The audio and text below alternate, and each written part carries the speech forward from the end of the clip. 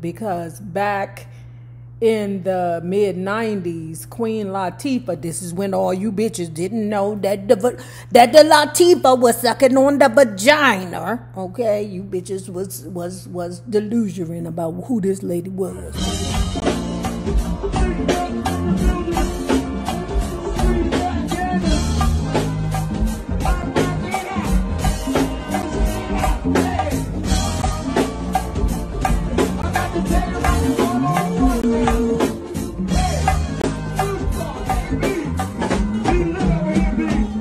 Well, hello there, love bugs. Hello there, Bellas.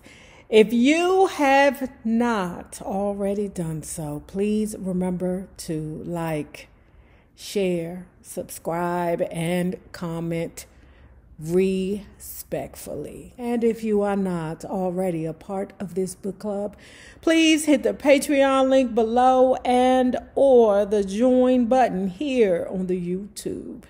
And for a small monthly fee of $5, you babies, yes, you can be privy to all the shenanigans before the YouTube gets it, if the YouTube gets it. Now, let's move on to our next book. I decided to move forward in time to the 90s.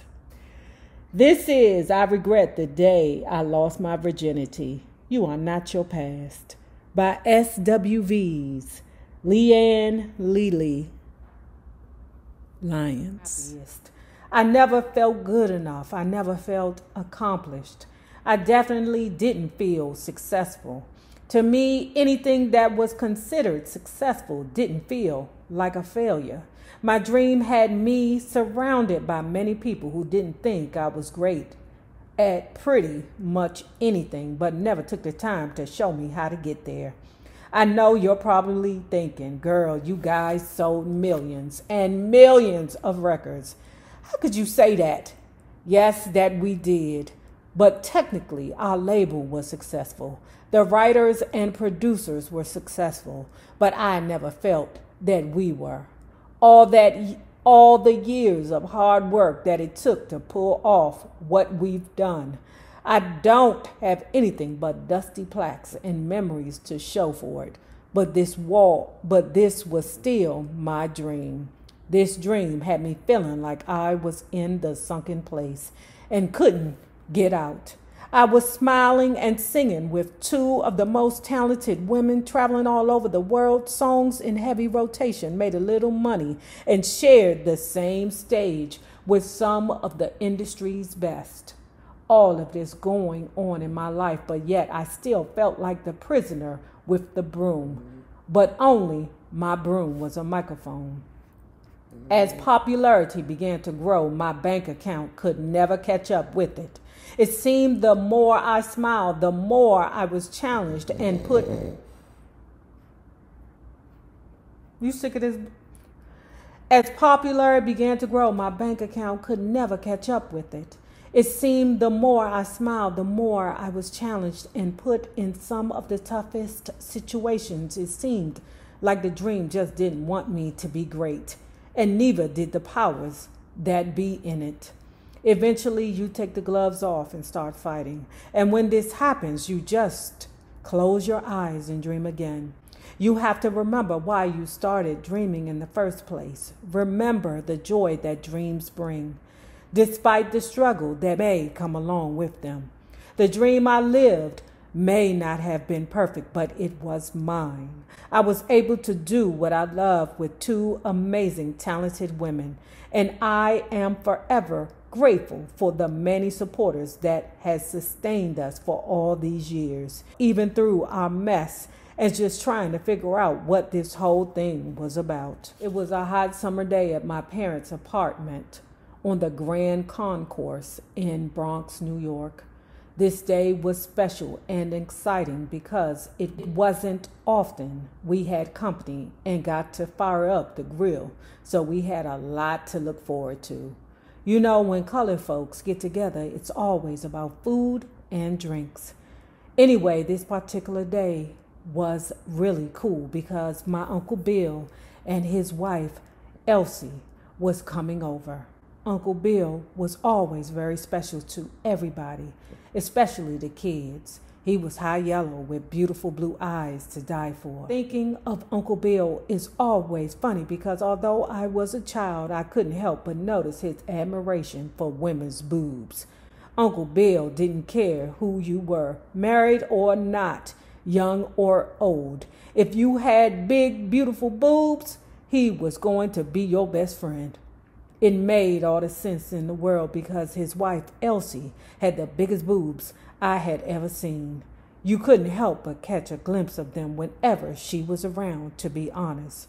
They were very damn distracting for no reason at all. Speaking of Elsie, she wasn't a beautiful woman at all, but rather very masculine looking with everything on her that says she's a woman. She kind of reminds you of a watered-down version of Queen Latifah, very brolic in stature, but you can tell she's a lady. I couldn't tell Queen Latifah was a lady. The only thing that made me think that she was a lady, because she was built so bad. Queen Latifah, I don't know you like that lady. Actually, I do, because back in the mid-90s, Queen Latifah, this is when all you bitches didn't know that the Latifah was sucking on the vagina. Okay, you bitches was delusional about who this lady was. Back in the day in the 90s, when I was in my gaydom full force, she used to come down to, I think it was Club 55. And, it was Club 55, but it was a club right next door to Club 55. I cannot think of the name of it. But she used to come down and host, like basketball events with the Bulldaggers down in the D.C. It was like D.C. Bulldaggers versus New York Bulldaggers. There was nothing about her that looked feminine, nothing, except for them big-ass titties. That's it. And then she eventually got rid of them. And she's still bad, Bill. I have to mention that Queen is way more attractive than she ever was. Elsie was very friendly with all of my sisters, but she was extra friendly with me for some reason. She'd always bring me things like candy and walk me to the store across the street. I never thought anything of it because she was Aunt Elsie, Uncle Bill's wife. She was harmless as far as I was concerned, especially since she wasn't a stranger. When I think about our trips to the store, I'd always get this lollipop that I didn't necessarily want, but I got because she suggested it. The lollipop was good, but it was very messy. I had sticky stuff all over my hands, and it was tough to get off. I know you're probably wondering, what does the lollipop have to do with anything, right? Well, a sticky, messy lollipop that was all over my hands, face, and shirt meant she'd have to take me to the bathroom to get me all cleaned up. I would have never known the events that would take place the next couple of visits would change my life and views about love, relationships, and sex for the rest of my life. Y'all, we about to get into some shiz that is very uncomfortable for me. And I know it was uncomfortable for LeLee to put it in this book and to put it on paper. Oh my God. Girl, when you are a victim of abuse and for you to be able to put it on black and white the way that you did, girl, kudos to you, girl. Kudos to you, because I'm telling you, it was just painful for me to read. Now, I'm going to read you some, but I'm not going to read you all, because if you want to know the entire details, you're going to have to buy the book. I told you, I'm not here to be your Audible. Ain't nobody paying me to be an Audible for them, okay? Nobody. By the way, hit that join button here on the YouTube or go down in the description bar and hit the link to become a member on Patreon, all right? But outside of that, ain't nobody paying me to be there Audible.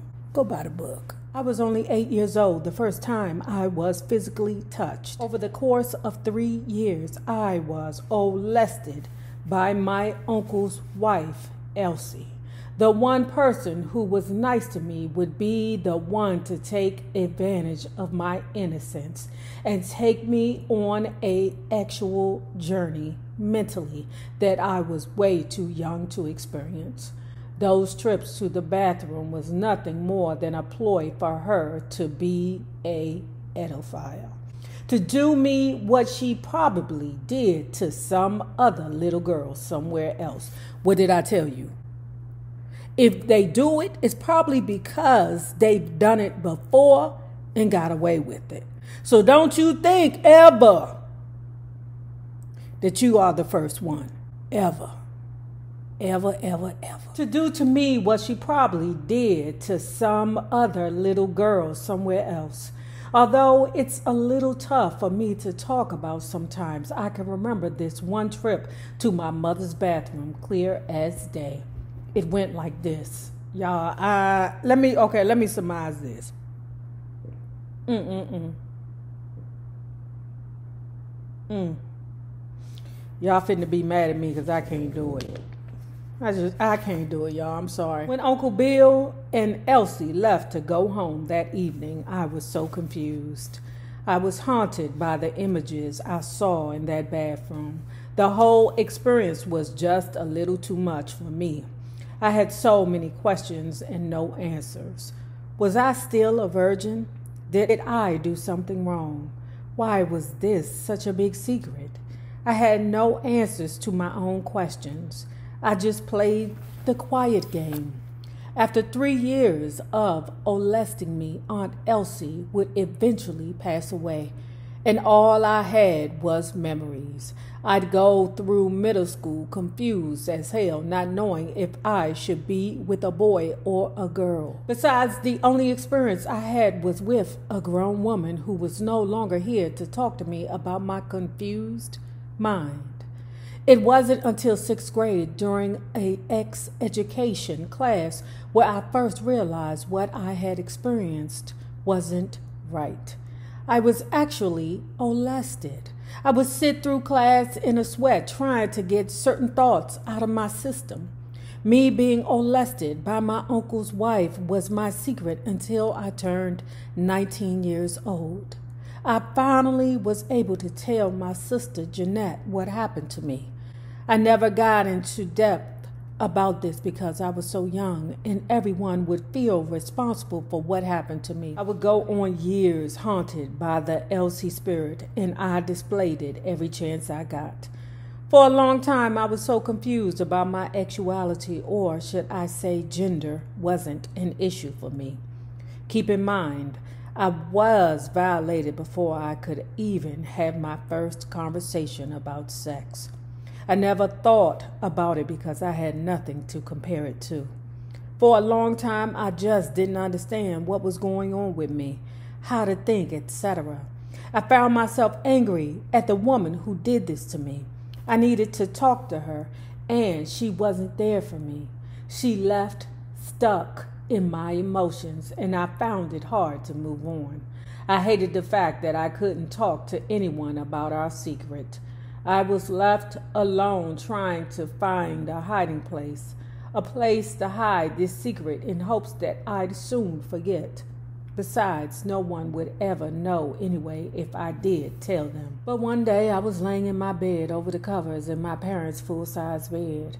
The door was open because I had nothing to hide.